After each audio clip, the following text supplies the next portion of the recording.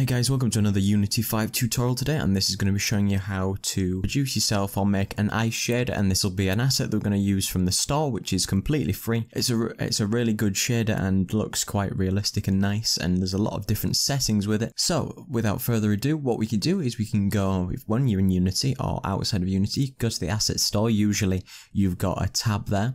You can go to the search bar and you can type in ice shader, and what I normally like to do is there's other ice shaders available, but if you filter by free only, you can see that it's the ice shader. I did show this in one of my other videos for the top 10 assets, but all we need to do is you need to click download and you can press import, and then you get a selection of things within what you want to bring with it. You don't have to bring everything with it. You don't need the skybox and the things.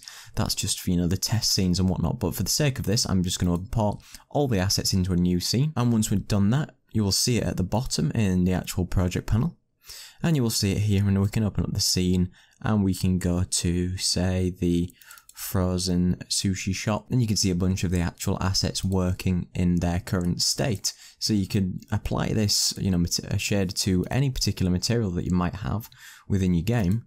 You can create various different levels of sort of ice, whether it's ice from a cube or a glass bottle, which might be slightly frosted, and you can create various different things. If I give you a pure example, we go to Game Object, 3D Object, and Cube, and I've created a new cube here. I'll just scale it up so you can see it really big. So you can see it there, and with the actual asset, we only really need the shader. So what you could potentially do is right click, create, and choose to create a new material. I've just called it Ice Cube 2. We can go to the top, which is the shader. We can switch it from standard to the one toward the middle, which is Lanigan, or however you choose to pronounce it.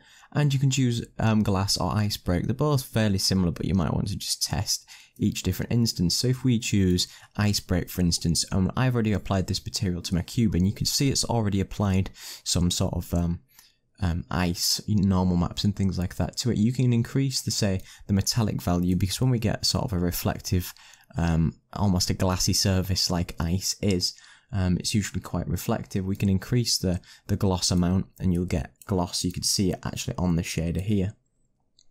You can actually increase the ice Fresnel,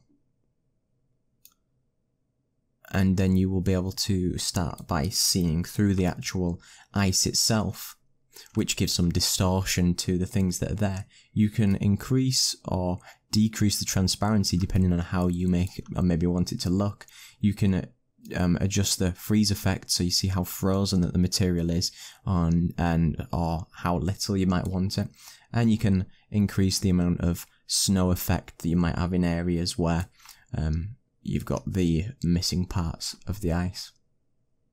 And you can, of course, change the colour and things like that, so you could have some sort of coloured ice or something like that.